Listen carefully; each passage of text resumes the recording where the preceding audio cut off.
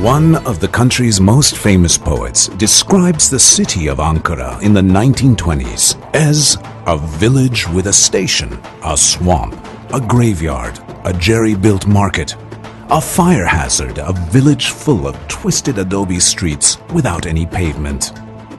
Ankara, a great city, proudly fulfills the responsibility it assumed after the proclamation of the Republic, which entailed its becoming the capital city from being a little town with a steppe climate.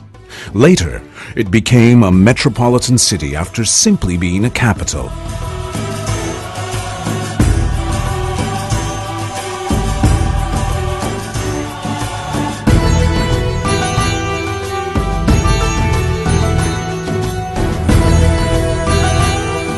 The stairs of the buildings in Ankara do not descend to the sea, nor are there any magnificent palace gates in Ankara.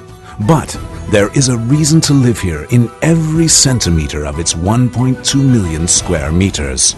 It is a city of labor, which is a positive role model for all the other cities in the country, thanks to its management style, urbanization and transparent urban management, as well as its high standard of living. In every brick in the walls of Ankara, one can find the power of labor.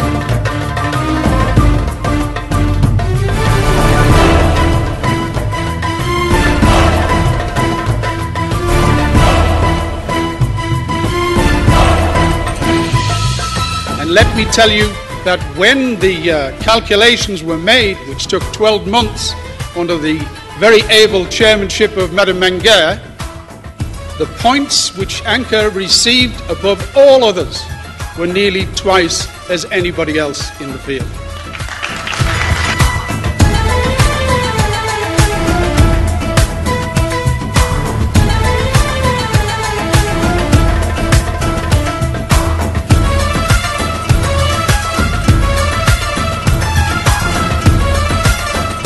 Over time, places change, as do cities.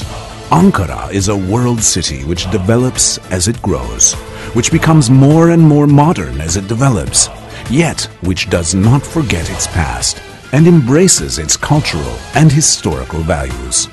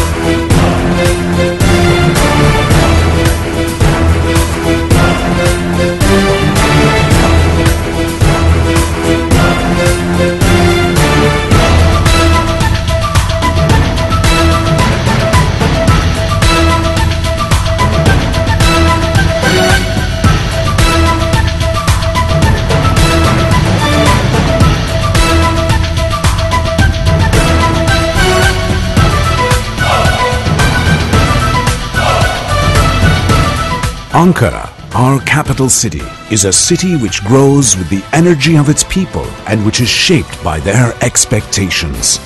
Ankara is my city because I'm happy in Ankara.